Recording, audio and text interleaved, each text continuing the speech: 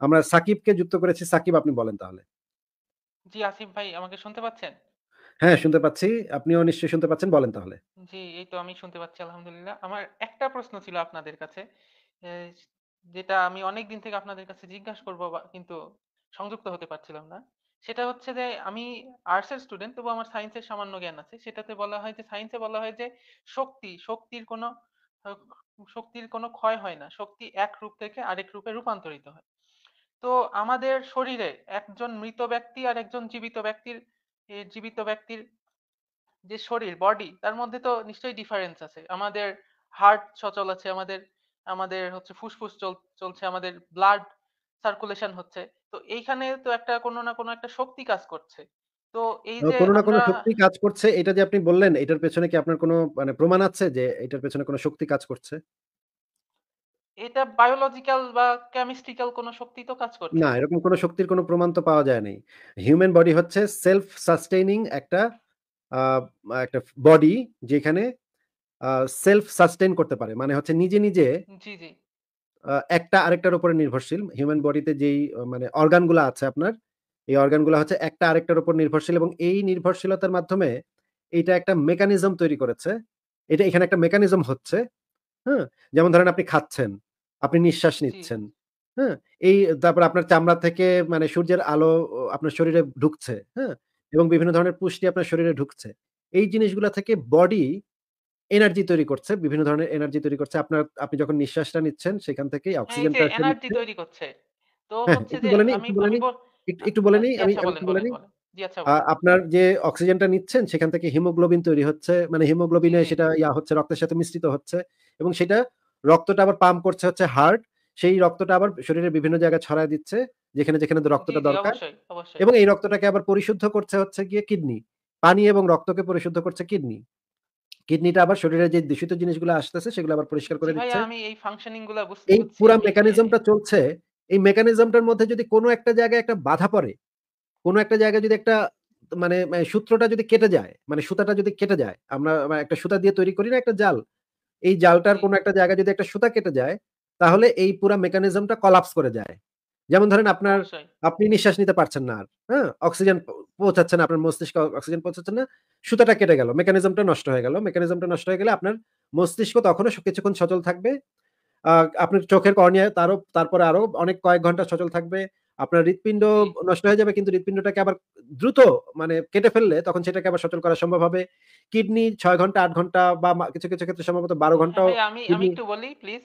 একটু শেষ করে সেটা নিই ভাই, হচ্ছে, একটু শেষ করে নিই, জি একটু আচ্ছা, শেষ আচ্ছা, করে নিই, বলতেন। একটু শেষ করে নিই। অবশ্যই। আপনার এই যে পুরা বডিতে যে মানে বিভিন্ন অর্গান আছে, আপনার মৃত্যু মানে কিন্তু এমন না যে আপনার কোষগুলা সাথে, সাথে মরে যাচ্ছে।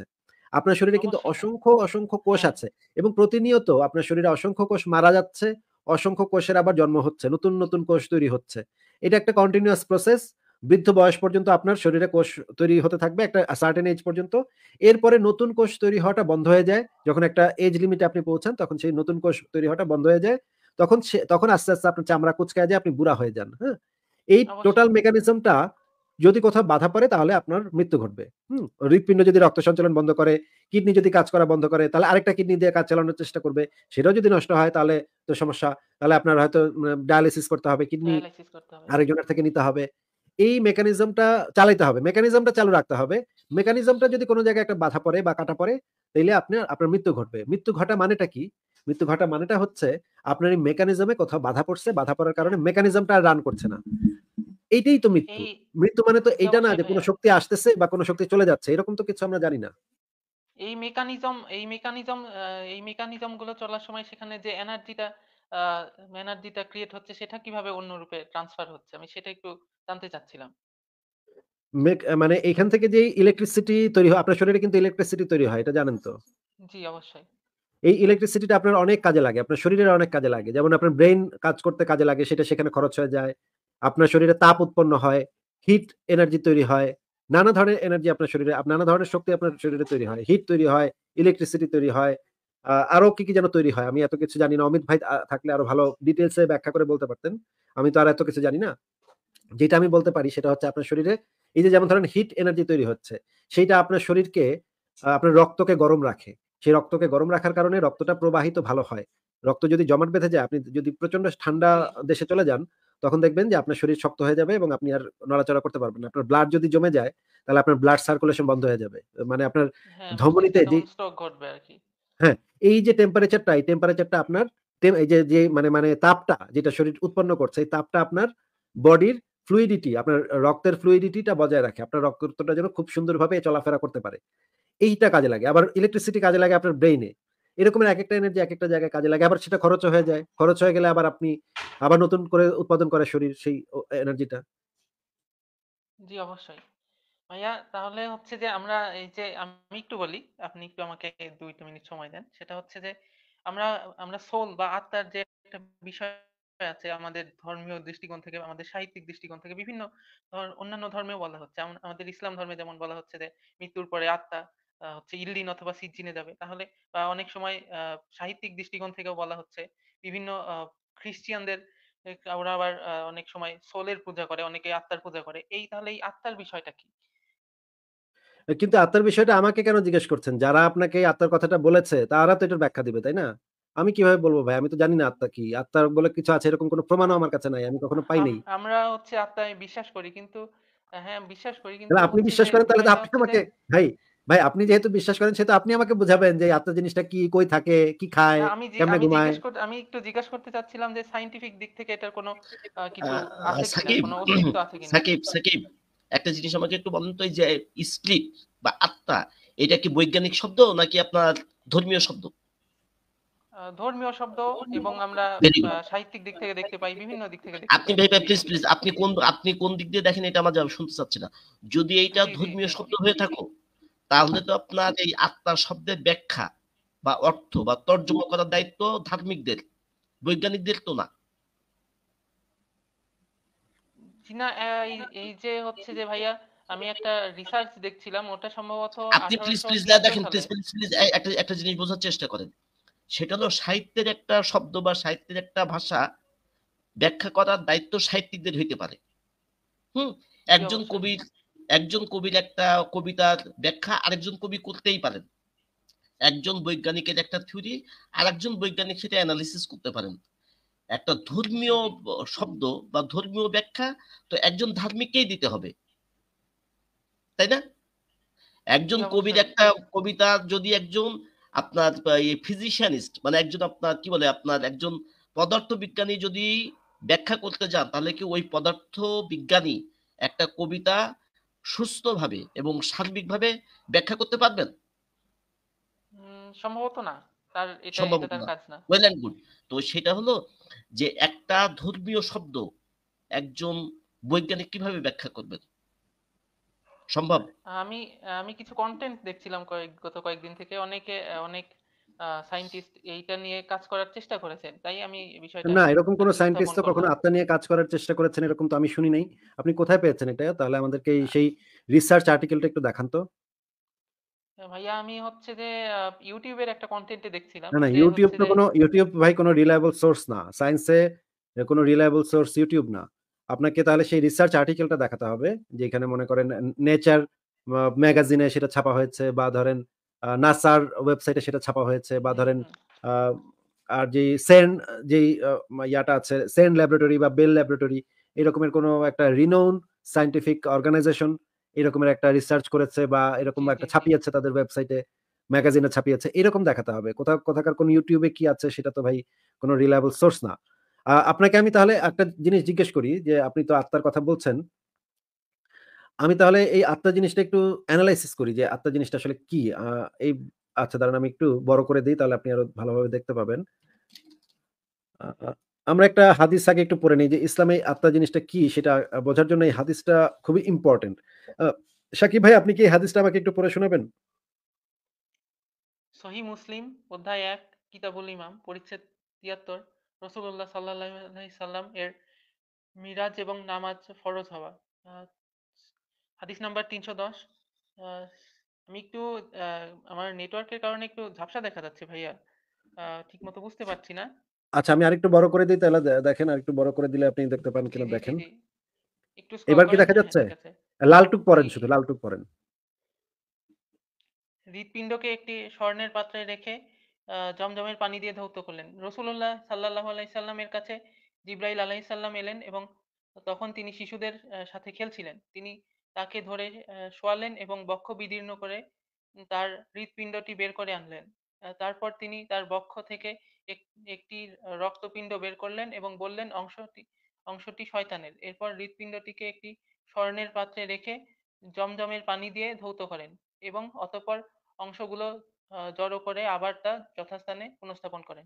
হ্যাঁ, এই ঘটনাটা আমরা তো বেশ শুনে থাকি, মানে আচ্ছা, তার বিভিন্ন মানে হচ্ছে অঞ্চলে এই ঘটনাটা মুহাম্মদের শুনে থাকি। রুহকে পরিষ্কার করে দিয়েছিল জিবরাইল, মুহাম্মদের রুহকে পরিষ্কার করে দিয়েছিল, তাই না? জি জি ভাইয়া। তাহলে মুহাম্মদের রুহ মানে তো আত্মা নাকি? আমার তো সেটা মনে হচ্ছে। আচ্ছা, সেই জিনিসটা তাহলে কই থাকে ভাই? এখানে হৃৎপিণ্ডের কথা, হার্টের কথা বলা হচ্ছে। আচ্ছা, হার্টকে মানে ফাঁক করলে তখন দেখা যাবে যে একটা অংশ কালো, একটা অংশ যেটা হচ্ছে শয়তানের অংশটা হচ্ছে কালো, আর আরেকটা অংশ হচ্ছে ঈমানদারদের থাকে নাকি? একটা জি অংশ জি। আল্লাহর, আরেকটা অংশ কালো থাকে, সেটা হচ্ছে শয়তানের। তো আত্মাটা তো তাহলে হৃৎপিণ্ডের ভিতরে থাকে নাকি? হ্যাঁ, এখানে তো অনেকটা তেমনটাই বলা হচ্ছে। আচ্ছা, এখান থেকে আমরা যতটুকু বোঝা যাচ্ছে যে আত্মা হৃৎপিণ্ডের ভিতরে থাকে। মস্তিষ্কে তো থাকে না নাকি? মস্তিষ্কের কথা তো কোথাও বলা নেই নাকি? আছে? না, ব্রেইনের কথা তো বলা হচ্ছে না। আচ্ছা, কিছুদিন আগে একটা মানে ইসে মানে একটা সব বড়, বড় নিউজ পেপারে ছাপা হয়েছিল যে একজন মানুষের শরীরে একটা শূকরের হৃৎপিণ্ড প্রতিস্থাপন করা হয়েছে। এই খবরটা কি আপনি হ্যাঁ, পড়েছিলেন? হ্যাঁ, আমি পড়েছি, ওটা পড়েছি, হচ্ছে ওটা 2019 সালের ঘটনা ওটা ছিল। হ্যাঁ, হ্যাঁ। আপনি মানে যদি না আ- পড়ে থাকতেন তাহলে আমি আপনাকে বের করে দেখাতাম সেই আমি নিউজটা, পড়েছি, যেহেতু আপনি ওটা পড়েই সম্ভবত ফেলছেন। হচ্ছে যে 112 দিন কি 130 দিন ওই লোকটা হচ্ছে যে ওই শূকরের হৃৎপিণ্ড ধারণ করে বেঁচেছিলেন। মানে আচ্ছা, তাহলে উনি তার মানে মানে শূকরের আত্মা কি ওই লোকের ভিতরে প্রবেশ করে ফেলছিল? নিশ্চয়ই নাকি? উম, কি বলেন? এটা আমি আমার জ্ঞানের বাইরে, এটা আমি বলতে পারবো না। আচ্ছা, এখন তো মানে হৃৎপিণ্ডে যদি মনে করেন পেসমেকার বসায় তাহলে কি ওই আত্মাটার কি হবে তাহলে তখন? উম, জি না, আমি বলতে পারবো না। তাহলে তো বুঝছি আচ্ছা, ভাইয়া। যাদের ওপেন হার্ট সার্জারি করে, যাদের মনে করেন ওপেন হার্ট জি জি। সার্জারি তো এখন খুবই কমন কেস। তাদের তো জি জি। ওই যারা ওপেন হার্ট সার্জারি করে তারা তো দেখতে পাওয়ার কথা যে ওইখানে একটা কালো অংশ আছে যেটা শয়তানের, আরেকটা ভালো অংশ আছে যেটা হচ্ছে রুহটা হচ্ছে ভালো মানুষের রুহ। ঈমানদারের রুহ আর শয়তানের রুহ তো এখানে পাওয়া যাওয়ার কথা নাকি? এখন পর্যন্ত কি কোনো ওপেন হার্ট সার্জারি করে রুহ-টুহ পাওয়া গেছে? না, তেমনটা তো পাওয়া যায়নি। অনেক সময় আবার বলা হয়ে থাকে সোল হচ্ছে যে আনভিজিবল, মানে সোল দেখা যায় না, সেই কারণেই মানে আচ্ছা, বিষয়টা। যদি দেখাও না যায় কিন্তু এখন তো হার্ট ট্রান্সপ্লান্টও হচ্ছে। একজনের হার্ট আরেকজনকে দিয়ে দেওয়ার টেকনোলজিও তো মানুষ বের করে ফেলছে, তাই না? আ জি। একজ তাহলে হার্ট চেঞ্জ করে ফেললে কি আত্মা চেঞ্জ হয়ে যাবে? মানে মনে করেন আপনার হার্ট ফারাজ ভাইকে দিয়ে দিলাম, ফারাজ ভাইয়ের হার্ট আপনাকে দিয়ে দিলাম। এখন কি ২ জন ঘুম থেকে উঠে কি আপনি ফারাজ ভাই হয়ে যাবেন আর ফারাজ ভাই আপনি হয়ে যাবেন? উম, না। না তো, আপনারা তো একই রকম থাকবেন। হার্ট দিয়ে তো আসলে তেমন কিছু মানে রক্ত সঞ্চালনের কাজে লাগে। কিন্তু এছাড়া তো আর তো তেমন কোনো ফাংশন নাই হার্টে নাকি? হার্ট তো হচ্ছে মানে ব্লাড পাম্প করার কাজেই শুধু নিযুক্ত। মেমোরি তো আর হার্টে থাকে না নাকি?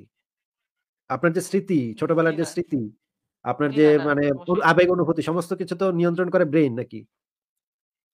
হ্যাঁ, ব্রেইন নিয়ন্ত্রণ করে আর স্পাইনাল কর্ডের মাধ্যমে আর কি।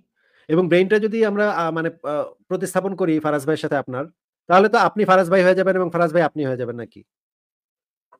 ব্রেইনের ব্যাপারটা আসলে ব্রেইন ট্রান্সফারমারের ব্যাপারটা আমি কখনো সেভাবে প্রত্যক্ষ করিনি বা শুনি নাই, তাই ব্রেইন কিন্তু ট্রান্সফারমার একটা পরীক্ষা হয়েছিল করা যে যায়। একটা কুকুরের উপর পরীক্ষা করা হয়েছিল। কুকুরের পুরা বডিটাই নাই। আচ্ছা, পরীক্ষাটা আপনাকে আমি বের করে দেখাবো। দাঁড়ান একটু সময় দেন। যে কুকুরের পুরা বডিটাই নাই। কুকুরের বডিটাতে মানে গলাটুক শুধু আছে। গলার উপরের অংশটুকু শুধু আছে। আর কোন বডিতে আর কিছুই নাই। রাশিয়ান বিজ্ঞানীরা এই পরীক্ষাটা করেছিল একটা কুকুরের উপরে এবং সেখানে তারা ওই যে ইলেকট্রিক সিগন্যাল দিয়েছিল সেই কুকুরটাকে এবং কুকুরটা চোখ পিটপিট করে তাকাইছে। ইলেকট্রিক সিগন্যাল যেভাবে দিয়েছে সেইভাবে সে চোখ পিটপিট করে তাকাইছে। আমি আপনাকে সেই আ ইয়াটা বের করছি। ফারাজ ভাই, আগন্তুক ভাই, আপনারা একটু কথা বলেন। আমি সেই এক্সপেরিমেন্ট একটু বের করি। সাকিব, ভাই জি আসিফ ভাইয়া, ভাই বলেন। যে কথাটা বললেন যে গত সপ্তাহে আপনার আরেকজনের দেহে আপনার শুকরের হৃৎপিণ্ড বসানো হয়েছে। আপনি যেটা বললেন যে 19 সালে যেটা বসানো হয়েছিল, উনি 112 দিন বেঁচে ছিলেন। গত সপ্তাহে আরেকজনের শরীরে বসানো হয়েছে এবং গতকাল আমেরিকাতে প্রথম আমেরিকাতে একজন মানুষের পূর্ণাঙ্গ চক্ষু প্রতিস্থাপন করা হয়েছে। এখনো পর্যন্ত আপনার ইন্টারনাল যে টেস্ট, সেই টেস্টে দেখা যাচ্ছে যে চোখ পুরোপুরি কাজ করছে। এখনো উনি দেখতে পাচ্ছেন কিনা এটা জানা যায় নাই। জাস্ট দেখেন। আচ্ছা, আমি এই জিনিসটা ভাইয়া, দেখাই। এর আগে 2020 সালে হ্যাঁ, 2020 হ্যাঁ, সাল থেকে ঠিক, ওই যে আপনার বক্তব্য ঠিক আছে। শিম্পাঞ্জির মানুষের দেহে শিম্পাঞ্জির কে নিয়েও তো একটা টেস্ট করা হয়েছিল, তাই না? হ্যাঁ, বাট সেই মানুষের আচরণ কিন্তু শিম্পাঞ্জির মতো হয় নাই। বা যে ১১২ দিন বেঁচে ছিলেন যিনি শূকরের হৃৎপিণ্ড নিয়ে, তার আচরণও কিন্তু আপনার শূকরের মতো হয় নাই। উনিও কিন্তু মানুষের মতোই আচরণ করেছিলেন। তাই তো? জি। আচ্ছা, এই এক্সপেরিমেন্টটা আমি একটু দেখাই তাহলে। এই এক্সপেরিমেন্টটা রাশিয়াতে হয়েছিল ১৯৪০ সালে। আ সম্ভবত ১৯৪০ সালে আ Soviet research into clinically dead organism. আচ্ছা দেখেন এখানে এই যে এই কুকুরটার যে বডিটা, এই বডির একটা ভিডিও আছে এই বিষয়ে। ফুল English version of the film. এই পুরাটা ফিল্ম করা হয়েছে। এটা আপনি পুরোটা পড়ে দেখতে পারেন। এখানে এই যে কুকুরটার বডিটাকে জি, আচ্ছা, আচ্ছা। আ মানে বডিটাকে পুরা কেটে ফেলা হয়েছিল। তারপর মাথাটা শুধু টিকে ছিল। এটার একটা YouTube এ একটা ভিডিও আছে এটার। এইটা কিন্তু মানে জাস্ট YouTube এর ভিডিও না। এটা হচ্ছে একটা রিনোন একটা ভিডিও যেটা হচ্ছে যে এক্সপেরিমেন্টটা খুবই বিখ্যাত একটা এক্সপেরিমেন্ট। আ এটা আপনি দেখতে পারেন, হ্যাঁ? এই কুকুরটার চোখটা পিটপিট করছিল। হুম? যখন এখান থেকে সিগন্যাল দেওয়া হচ্ছিল, ইলেকট্রিক সিগন্যাল যখন দেওয়া হচ্ছিল, সেই অনুসারে এই কুকুরটার চোখ পিটপিট করেছিল এবং এটা যে টের পাচ্ছে সেই জিনিসটা বোঝা গিয়েছিল। এটার মাথাও স্ক্যান করা হয়েছিল। দেখা গেছে যে এটা বুঝতে পারছে যে তার কোনো বডিতে কিছুই নাই। কিন্তু তারপরেও সে টের পাচ্ছে যে এখানে কিছু একটা হচ্ছে, কিছু একটা মানে সে তাকাচ্ছে, চোখ এরকম পিটপিট করেছে। জি, এইটুক আচ্ছা, ওর এই ব্রেইন এক্স সিগন্যাল কাজ করছে। ব্রেইন সিগন্যাল কাজ করছে এটা এক্সপেরিমেন্ট করে বের করা গেছে। এবং এই এক্সপেরিমেন্টটা পরে আর কন্টিনিউ করা যায়নি। মানুষের উপরও করার ছিল কিন্তু মানুষের উপর আর করা যায়নি। কারণ কিছু কিছু মানে আছে। নিয়ম-কানুন আছে যে নিয়ম-কানুনের কারণে মানুষের উপরে এই এক্সপেরিমেন্টটা করা যায়নি। তার মানে হচ্ছে মানে আমরা এটা বুঝতে পারি এই এক্সপেরিমেন্ট থেকে যে মানুষের সমস্ত কিছু চেতনা হচ্ছে আসলে মস্তিষ্কে। অন্য কোনো অর্গানে তো এরকম কিছু নাই। কিন্তু ইসলামে দেখা যাচ্ছে হৃৎপিণ্ডের ভিতরে আত্মা থাকে। এবং এটা নাকি হ্যাঁ, আপনি বললেন যে এটা ইনভিজিবল। হৃৎপিণ্ড হৃৎপিণ্ড থেকে হচ্ছে মস্তিষ্কে তো যখন ব্লাড যাচ্ছে তখন তো মস্তিষ্ক কার্যকর থাকছে। মানে মানুষের ক্ষেত্রে, মানে আমাদের একজন স্বাভাবিক মানুষের ক্ষেত্রে তাহলে হৃৎপিণ্ডটাও তো একটা সবচেয়ে মস্তিষ্ককে সচল রাখার জন্য একটা সবচেয়ে গুরুত্বপূর্ণ ভূমিকা পালন করছে। না, না শরীরের প্রধান সব ভূমিকা। অর্গানই অনেক গুরুত্বপূর্ণ। একটা ছাড়া তো আরেকটা চলবে না। একটা আরেকটার উপরে তো জি, জি। নির্ভরশীলতা আছেই। তাই না? আপনার পা কাটা গেলে তো আপনি আর হাঁটতে পারবেন না। আ জি না। তারপরে হচ্ছে গিয়ে চোখ না থাকলে তো আর আপনি দেখতে পারবেন না। মানে একেকটার উপরে নির্ভরশীলতা তো অবশ্যই আছে। কিন্তু আপনাকে যেটা বলছি যে মনে করেন আ আপনার মাথায় একটা বড় একটা পড়ছে, পাথর পড়ছে। আপনার মস্তিষ্ক একদম মানে হয়ে গেছে মনে করেন ভঁচকায় গেছে, হ্যাঁ? কিন্তু জি, আপনাকে সাথে নিয়ে যাওয়া হইলো, ডাক্তার সাথে নিয়ে গেল আপনাকে হাসপাতালে। তখন দেখা গেল হৃৎপিণ্ডটা তখনো সচল আছে। হৃৎপিণ্ড তখনো রক্ত পাম্প করে যাচ্ছে। হৃৎপিণ্ড তো জানে না যে মস্তিষ্ক যে শেষ, এটা তো জানে না। হৃৎপিণ্ড তখনো রক্ত পাম্প করছে। জি। ওই অবস্থায় ডাক্তাররা কি করল হৃৎপিণ্ডটা কেটে নিয়ে আরেকজনের শরীরে বসায় দিয়ে দিল। উনি তো বেঁচে মানে এই তাহলে যদি আরেকজনের শরীরে সেই হৃৎপিণ্ডটা বসায় দেয়, তাহলে কি যেই মানুষটা মানে আপনি যে মারা গেছেন বা আপনার মস্তিষ্ক যে হয়ে গেছে, আপনার রুহ কি ওইখানে চলে যাবে? আরেকজনের শরীরে চলে যাবে তাহলে? উম না, উনি আলাদা ব্যক্তি, আমি আলাদা ব্যক্তি। তাহলে ওই যেই ব্যক্তি আপনার হৃৎপিণ্ড নিল সে তো রুহ পাইল না। তাহলে তার কি ২ টা রুহ হবে? একটা আগে ছিল আরেকটা আবার নতুন পাইছে। ভাইয়া একটু বাফার করছিল, আরেকবার একটু বলবেন প্লিজ? মানে যার শরীরে এই হৃৎপিণ্ডটা লাগানো হইল তার কি তখন ২ টা রুহ হবে? না, সে তার একটাই থাকবে এবং সে পূর্বে যে ব্যক্তি ছিল তেমনটাই থাকবে। তাহলে তো রুহর কোনো অস্তিত্বই তো খুঁজে পাচ্ছি না। তাহলে রুহটা কোথায় পাবো ভাই? একটু আমাদেরকে বুঝায় দেন। রুহটা আমরা কিভাবে বুঝতে পারবো যে রুহ আছে? আমার কাছে এই মুহূর্তে কোনো উত্তর নাই ভাইয়া। তার মানে হচ্ছে এটা একটা অন্ধবিশ্বাস, তাই তো নাকি? হতে পারে। যদি প্রমাণ না থাকে তার মানে তো এটা একটা অন্ধবিশ্বাস। প্রমাণ নাই তারপর আপনি মানেন তার মানে তো এটা অন্ধবিশ্বাস নাকি? পৃথিবীতে তো সবকিছুই প্রমাণ এখনো হয়নি। দিন, দিন নতুন, নতুন কিছু প্রমাণ হচ্ছে। তো এমনও না হতে পারে যে তাই হচ্ছে বলে যে তো আমরা তো এইটা তো আমরা যুক্তি হিসেবে এই কথাটাকে তো আমরা যুক্তি হিসেবে ব্যবহার করতে পারি না।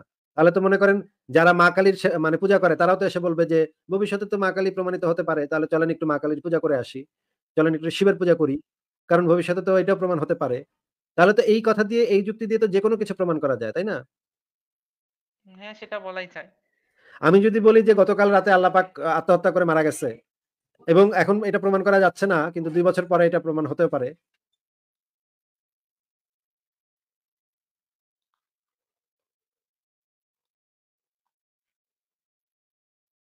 হ্যালো ভাইয়া?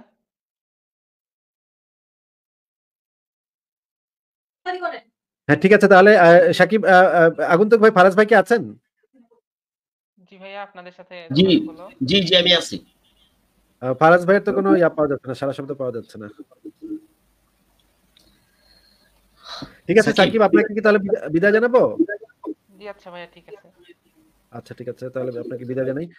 আগন্তুক ভাই, আপনি বলেন, আপনি যেটা বলতে চাচ্ছিলেন সেটা বলেন। আর সাকিবকে যদি আপনি কিছু বলতে চান সেটাও বলতে পারেন। আমি সাকিবকে যে জিনিসটা বলতে চাচ্ছিলাম, আমি ওই আয়াতটা খুঁজছিলাম যে আয়াতে বলা আছে যে যখন আপনার হযরত মুহাম্মদকে এসে জিজ্ঞাসা করেছিলেন যে আত্মা কি, তো উনি 2 দিন পরে বলছেন যে আত্মা হলো আল্লাহর না আদেশ। 2 দিন পরে না, 2 দিন পরে না ভাই। কথা ছিল যে মোহাম্মদের কথা ছিল তার পরের দিন সে উত্তর দিবে এটার। কিন্তু 15 দিন মোহাম্মদকে খুঁজে পাওয়া যায় নাই। সে পলায় পলায় বেড়াইছে, উত্তর দেয় নাই। 15 দিন পরে সে আইসা বলছে এই আচ্ছা, যে সূরা কাহফ নাজিল হইছে। মানে সূরা কাহফ তার উপরে নাজিল হইছে। হ্যাঁ, তো সেখানে বলা আছে যে রূহ হলো আল্লাহর আদেশ। তো রূহ যদি আল্লাহর আদেশ হয়, আদেশ তো কখনো আপনার অবজেক্টিভ ম্যাটার, মানে অবজেক্টিভ না, এটা তো চোখে দেখার মতো কোনো জিনিস না। স্পিরিট যেটা বলা আছে যে এটা হলো আল্লাহর আদেশ বা হুকুম, তো এইটা আপনার কি করে হৃৎপিণ্ডে থাকে? মানে আপনি বলতে চাচ্ছেন যে আল্লাহ পাকের আদেশকে পরকালে নিয়ে জাহান্নামে আগুনে পোড়াবে। এটা আপনি বলতে চাচ্ছেন। হ্যাঁ, তো একটা ওয়াও! আদেশ যেটা ফ্যান্টাস্টিক যেটা কথা। যেটা অবজেক্ট মানে না রূহ যদি সে আল্লাহ পাকের আদেশ হয়ে থাকে, তাহলে কিছু রূহ তো জাহান্নামে যাবে।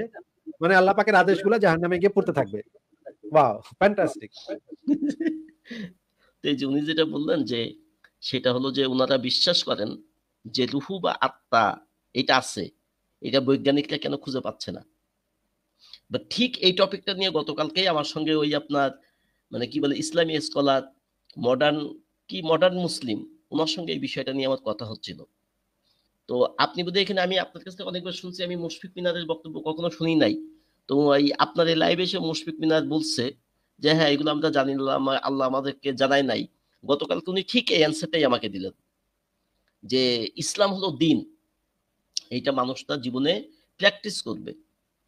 সুতরাং যেগুলো প্র্যাকটিস বহির্ভূত, যে আয়াতগুলোর ভিতরে প্র্যাকটিস করার কোনো বিধান নাই, এইগুলো আমাদের জানার এবং বোঝার দরকার নাই। কারণ কোরআনে আল্লাহ অসংখ্যবার বলছে যে আমি যা জানি তোমরা তা জানো না। আল্লাহ তো সবকিছু আমাদের জানাই নাই, তোমরা কিভাবে জানবো? তো আমি তখন ওনাকে পাল্টা প্রশ্ন করলাম, এই যে আপনারা বলেন যে কোরআন হলো পৃথিবীর সমস্ত জ্ঞানের আধার, কোরআনে সবকিছু বলা আছে, কোরআনে সবকিছু ব্যাখ্যা করা আছে, ভাইরা যখনই আমি কোরআনের আয়াত নিয়ে আপনার কাছে জানতে আসলাম, বুঝতে আসলাম, আপনি বলছেন যে না কোরআনে এটা বলা নাই, কোরআনে এটা জানা নাই, কোরআনে এটা জানানো নাই, তাহলে কোরআনটা আপনারা কেন জ্ঞানের আধার বলেন? এই যে সাকিবরা যে কোশ্চেন গুলা নিয়ে আসছে, যে ওনারা সবসময় চেষ্টা করেন যে বিজ্ঞানের সঙ্গে কোরআনের কোঅর্ডিনেট করতে, বাট বিজ্ঞানের সঙ্গে তো আপনার ধর্মের কোনো সম্পর্ক নাই। কোরআন বিজ্ঞান কখনো ধর্মীয় কোনো ব্যাখ্যার উপরে নির্ভর করে না, বাট ধর্ম সবসময় বিজ্ঞানের উপরে নির্ভরশীল, এবং ধর্ম তার অস্তিত্ব প্রমাণ করার জন্য বিজ্ঞানের উপরে নির্ভর করে, বাট বিজ্ঞান কখনো ধর্মের উপরে নির্ভর করে না। আমি সাকিব যে ওই জিনিসটাই বলতে চাচ্ছি যে আপনারা যারা ধার্মিক, আপনাদের ধর্ম নিয়ে আমাদের কোনো আপত্তি নাই, কোনো বক্তব্য নাই, কিন্তু আপনারা যখন ধর্মটাকে কোরআনের উপরে নির্ভর করে ব্যাখ্যা করতে আসেন, তখন আপনাদের বিজ্ঞান মানে বৈজ্ঞানিক ব্যাখ্যাটা জেনে শুনে বুঝে তারপরে কোঅর্ডিনেট করার চেষ্টা করা উচিত। এইটুকুই। আচ্ছা ঠিক আছে, তাহলে আগন্তুক ভাই আমরা তাহলে আরো কয়েকজনকে যুক্ত করি। আমারও লাইভটা শেষ করে দিতে হবে। ফারাজ ভাই আপনি কি আছেন? ফারাজ ভাই? ফারাজ ভাই তো পুরাই ঘুমায় গেছে বোধহয় আবারও। মনে হচ্ছে এরকমই। তাহলে আমারও তো শেষ করে দিতে হবে। আচ্ছা শেষ একজনকে যুক্ত করি। শেখ সাদি আপনাকে যুক্ত করা হয়েছে, আপনি বলেন তাহলে। না উনি চলে গেছে, শেখ সাদি চলে গেছে। আচ্ছা ওনাকে শেষ যুক্ত করছিলাম, কিন্তু উনি তো চলে গেলেন। তাহলে আজকের লাইভটা আমরা শেষ করে দিই। আচ্ছা ফারাজ ভাই, ভাই যদি আসিফ ভাই, থাকেন তাহলে আরেকটা হুম। আরেকটা আরেকটা বক্তব্য একটু ব্যাখ্যা করেন। সেটা হলো আপনি যেটা বললেন, আপনি তো এটা তো বাল দেবতা নিয়ে আপনি বললেন। আমার এখানে যে মূল যে কোশ্চেনটা ছিল যে কোরআনে স্বীকার করা হয়েছে কিনা যে বেস্ট অফ ক্রিয়েটর্স, মানে অনেকগুলা সৃষ্টিকর্তা আছেন, আল্লাহ তাদের ভিতরেই সর্বোত্তম। হ্যাঁ, হ্যাঁ, এটা তো অবশ্যই। মানে ইসলামের স্লোগানও তো হচ্ছে আল্লাহ সর্বশ্রেষ্ঠ। সর্বশ্রেষ্ঠ মানেই তো হচ্ছে আরো কয়েকটা আছে, তার মধ্যে শ্রেষ্ঠ। না না, যদি এটা আল্লাহ যদি বলা হয় যে আল্লাহু আকবার, আল্লাহ সর্বশ্রেষ্ঠ, কোরআনে কি এই শব্দটা আছে যে আল্লাহু আকবার? আল্লাহু আকবার কিন্তু কোরআনে এই শব্দটা নাই। আল্লাহু আকবার এই শব্দটা আসছে আজানে প্রথম, এবং আল্লাহু আকবার যদি বলা হয় তাহলে তো সেখানে শিরক করা হয়। আল্লাহু আকবার মানে আল্লাহ সর্বশ্রেষ্ঠ কথাটা যদি বলা হয় তাহলে বলা হয় যে অনেকগুলো সৃষ্টিকর্তা, তার ভিতরে আল্লাহ হলো সর্বশ্রেষ্ঠ, সর্বোত্তম। তো এটাই তো শিরক। তাহলে তো হ্যাঁ, কোরআনে তো আল্লাহ, হ্যাঁ, হ্যাঁ, ইসলামের মৌলিক ভিত্তির ভেতরে শিরক আছে। তো আল্লাহ যদি বলেন যে আমি সর্বোত্তম অ্যাকর্ডিং টু 125 অফ 37, তাহলে তো আল্লাহ নিজেই শিরক করে বসে আছেন। তাহলে শিরককে বা আপনার যিনি শিরক করেন তাকে কেন জাহান্নামে পাঠানো হবে?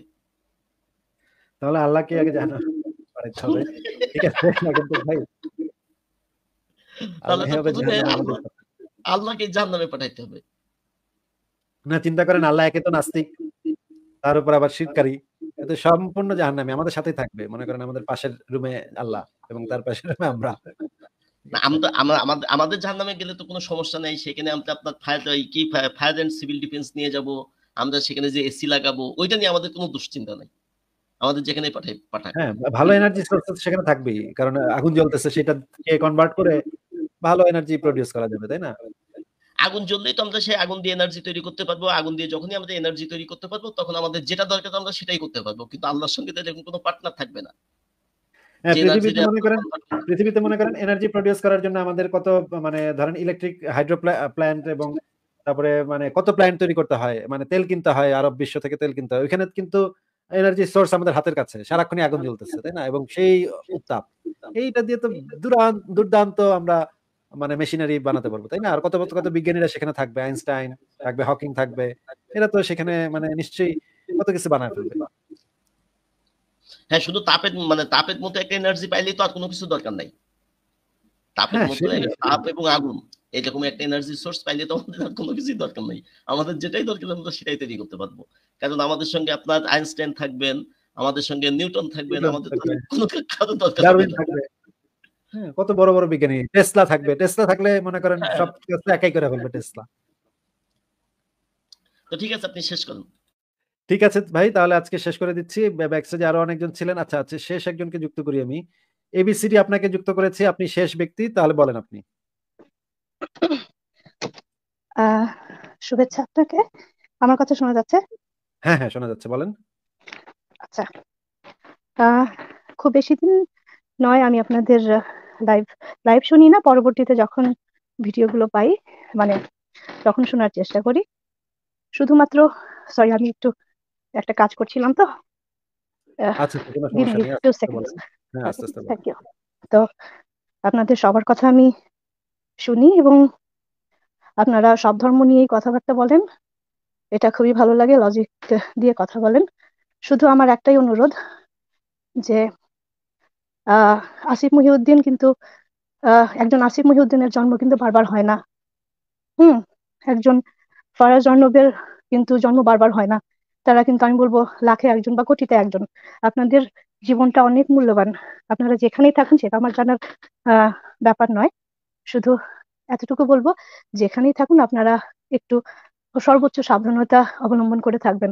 আমরা কিন্তু মানে আমি ব্যক্তিগতভাবে চাই না যে আপনাদেরকে কোনোভাবে যাতে হারাতে হয়। আমি জানি আপনাদের উপর অনেক ধরনের থ্রেট আসে।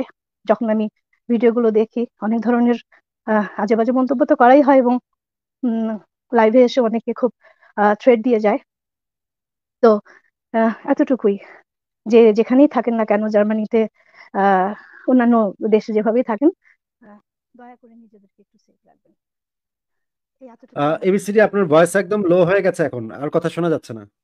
একদম শোনা যাচ্ছে না খুবই এখন? আস্তে হয়ে গেছে। এখন একটু শোনা যাচ্ছে। আচ্ছা আচ্ছা, মাঝখানে একটা এখন কল এসেছিল হয়তো হ্যাঁ, এখন সেজন্যই। শুধু হ্যাঁ, এখন আবার এতটুকুই বলবো এবং আপনারা প্রত্যেকটা জিনিসের উত্তর খুব তথ্য উপাত্ত দিয়ে উপস্থাপন করেন, সেটিও ভীষণ ভালো লাগে। এতটুকুই, আপনাদের জন্য সকলের জন্য আমার শুভকামনা রইল। অনেক ধন্যবাদ আপনাকে। খুবই ভালো লাগলো আপনার সাথে কথা বলে। আবারও নিশ্চয়ই কথা হবে। আমরাও লাইভটা শেষের দিকে নিয়ে এসেছিলাম। এখন আমরা শেষই করে দিব। তাহলে আমরা লাইভটা আজকে শেষ করে দিয়ে আবার আরেকদিন আমরা আলোচনা করব। ঠিক আছে? হ্যাঁ হ্যাঁ হ্যাঁ, ঠিক আছে, তাহলে আমরা ধন্যবাদ। সবাই একসাথে বিদায় নিয়ে নিই। আপনারা একটু বিদায় নেন, তারপর আমি শেষে বিদায় নিচ্ছি। আগন্তুক যে ভাই যে আমি বিদায় নিন। প্রথমে বিদায় নিচ্ছি। উপস্থিত শ্রোতা এবং দর্শক আপনারা যারা আছেন, আপনার এবিসিডি এর শেষ বক্তব্য আমরা যেটা শুনলাম, আমরা সবাই থ্রেডের ভিতরে থাকি। তো আমরা যারা মনে করি যে আমরা আলোকিত মানুষ এবং আমরা যুক্তি এবং কারণের বাইরে আমরা কথা বলি না, আপনারা যারা আমাদের বক্তব্য শুনেন বা আপনারা যারা আমাদের দেখেন, আপনারা আমাদের যত অবিশ্বাসী মনে করেন আর যে নাস্তিক যে ভাষায় মনে করেন না কেন, আপনি যে বিশ্বাসটা বিশ্বাস করেন সেই বিশ্বাসকে আপনি আপনার নিজেকে জিজ্ঞাসা করবেন যে কি, কেন এবং কিভাবে। যে কেন হচ্ছে, কিভাবে হচ্ছে, তাহলে আপনি আপনার বিশ্বাস এবং ধর্মের বক্তব্য পেয়ে যাবেন। সবাই ভালো থাকবেন, সুস্থ থাকবেন। শুভরাত্রি। অনেক ধন্যবাদ আগন্তুক ভাই। ফারাজ ভাইয়ের বোধহয় কোনো খবর নাই। ফারাজ ভাই বোধহয় ঘুমায়ে গেছে। তাহলে আমিও বিদায় নিয়ে নিচ্ছি। সবাইকে অনেক ধন্যবাদ লাইভটা শোনার জন্য। পরের দিন আবার আসবো আমরা। কালকে হয়তো না। দেখি কালকেও আসতে পারি কিনা বা নেক্সট যেদিন আসবে সেদিন আবারও কথা হবে। অনেক ধন্যবাদ সবাইকে এতক্ষণ ধরে লাইভটা শোনার জন্য। আবারও কথা হবে। শুভরাত্রি আজকের মতো।